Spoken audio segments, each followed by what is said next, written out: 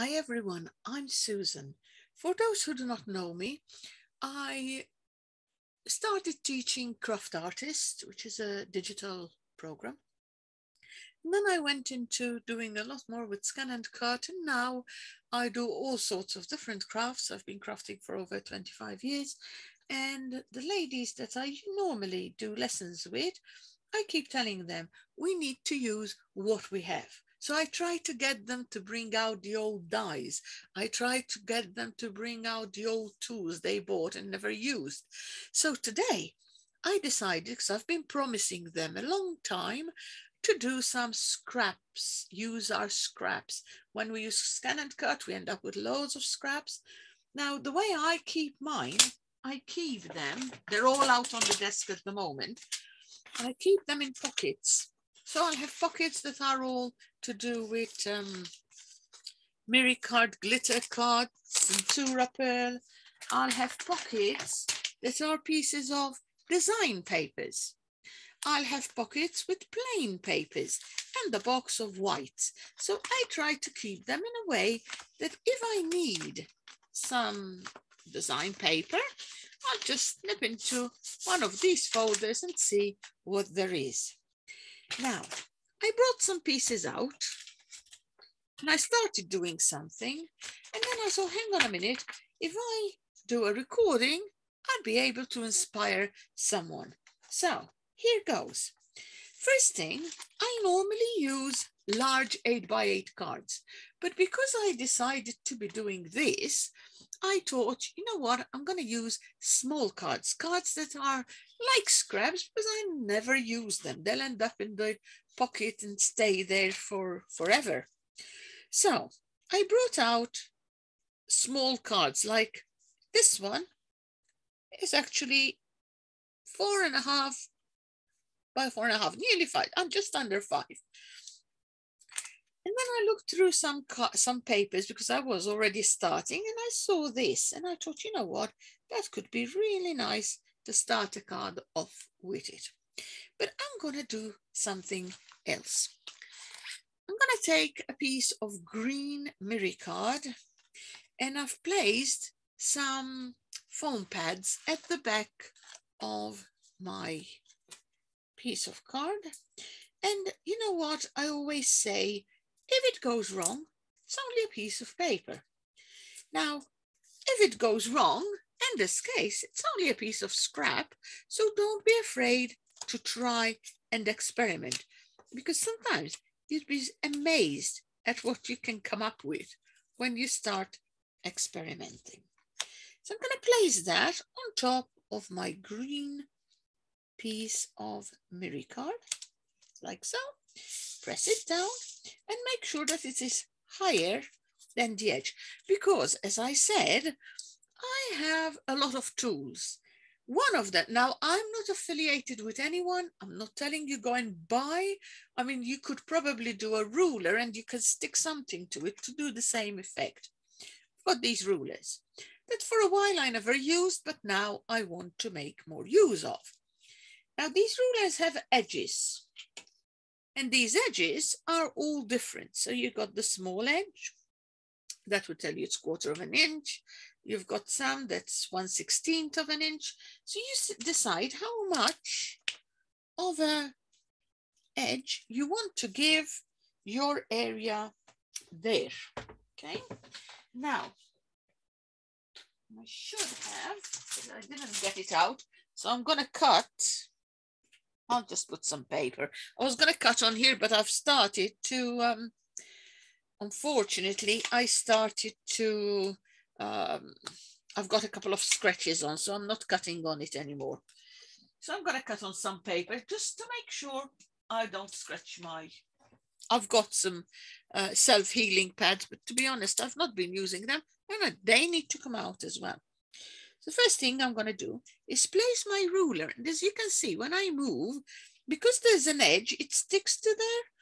So I'm going to go from there and just cut it alongside my ruler. And that's my first piece, which would give me an edge to where I'm cutting. So that goes. Now I'm going to turn it round. And I'm going to do the same here. I'm going to place it there. And then using my ruler, I'm going to cut just alongside my ruler again. And that gives me, as you can see, a perfect edge to my scrap piece of paper. So that's making use of 2 pieces of scrap papers that I have. That's the edge. And I'm going to do another edge down right there. And that comes off. So now, as you can see, I have a beautiful edged piece of scrap, which when I put it on place here, it now has that little edge to go around my card. Now the next step is I'm going to stick that on, but I want to do something else to it. You're going to see what I'm going to do to this scrap piece so that it won't look too scrappy anymore. So first I'm going to stick it on my card. I know it will work. Let me think. Yes, I'm going to just stick it there. So I'm using some of my glue. And again, I'm not here to sell you anything, so I don't mention what the glue is. If you're a crafter, you already have your own glue that you like using. That's going to be stuck on there. Now, before I finish this off, I thought it would look nice if I take. Now, in America, they talk about the dollar store. In England, we've got the Poundland, or yeah, Poundland, I suppose. And they do these pens. They are glue pens. They're quite easy and cheap. And what I'm going to do with the tip, so on a piece of scrap again, or I don't even want to waste my scrap, I'm going to do that. With these, I'm just going to touch a little bit of some of my design. So for instance, I could go just for the center of flowers or some of these leaves. So I could do just a tiny bit of edging on the dark side of the leaves. Just very light. Firstly, when you do it light, what happens? You do a little so it dries quick. And secondly, it won't be too thick, and then you have a big blob. So I'm going to do that. Okay. If I look, it's sunny here today. So if I look, I could see roughly where I've put those markings. I might need a little bit on this one, I think. So I'm just going to do a little bit here, just like that. And I'm going to wait for it to dry a little. Now, usually I tell them leave it there for at least half an hour, and then it's great to use. But you know what, today, because I'm doing this video for you, I'm just going to do it much quicker. So I just go like so, a little. Now I could do green, and then it will match with this. But I think if I use green foil, it will look a little bit too much on there. So what I'm going to do, I've got this lovely pearlescent silver foil that I quite actually like. I'm going to cut a very thin strip. You don't need much. I'm going to just cut a thin strip while that's drying.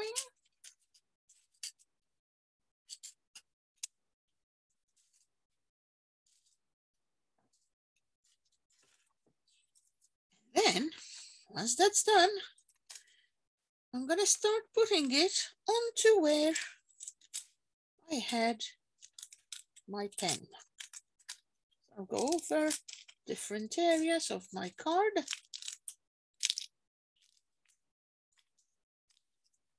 And if there was any, it will pick it up.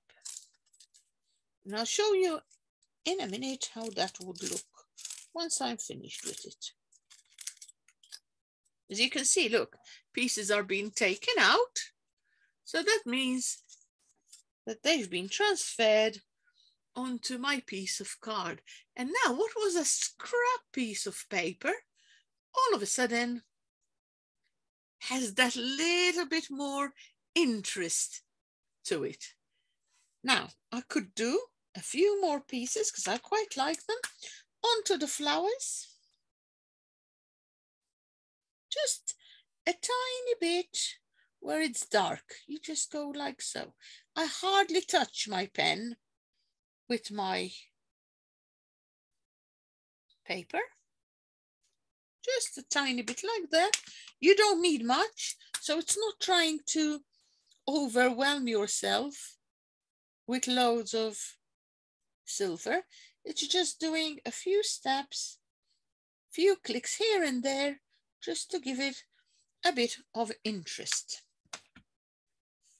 Again, I've got to wait. Ideally, you do one and you start another, working on another card, leave it to dry.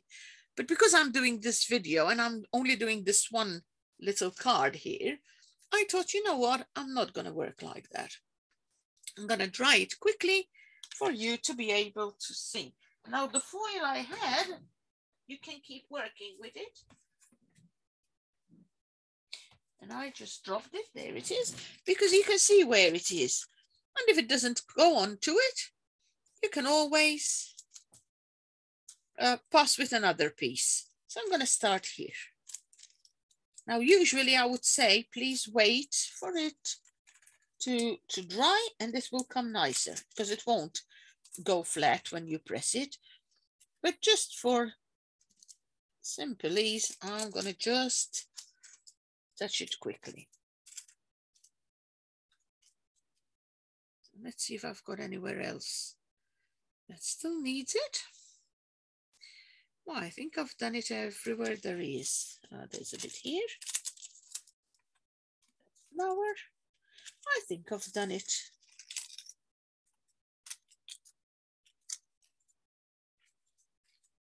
And if you look at it now close up, let me show you. Can you see how that transformed my piece of scrap paper? So now all I need to do on there is decide on my sentiment that I want to use. Now I've got to admit there is a lady in one of the groups I'm in and she does little cards that she puts into, I can't remember the name of the lady, I'm sorry.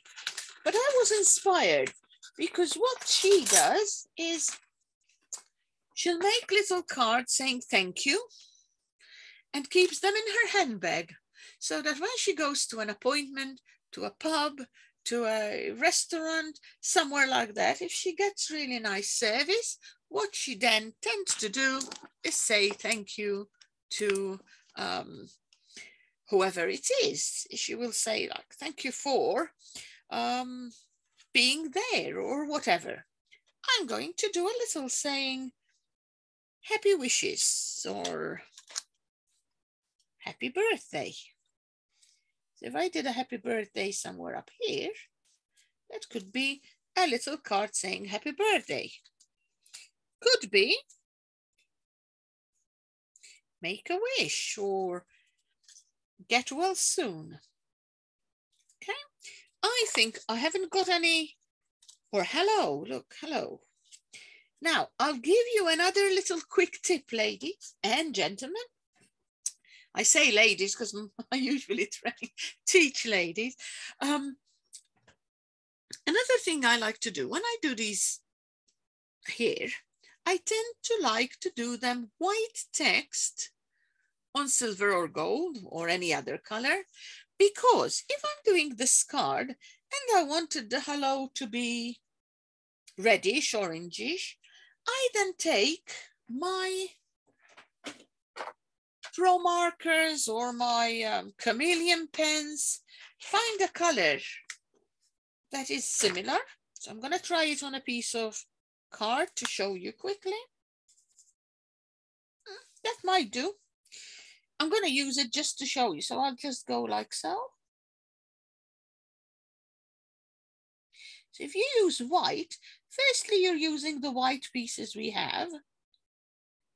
But the other good thing is that if you needed any other color and you don't really know what color it's going to be when you come to use it, you just take a pen, and as you can see, I'm just coloring my hello to the color I need, and then that way I can have anything at any time, and I'm using my white scraps. That's a quick little tip again.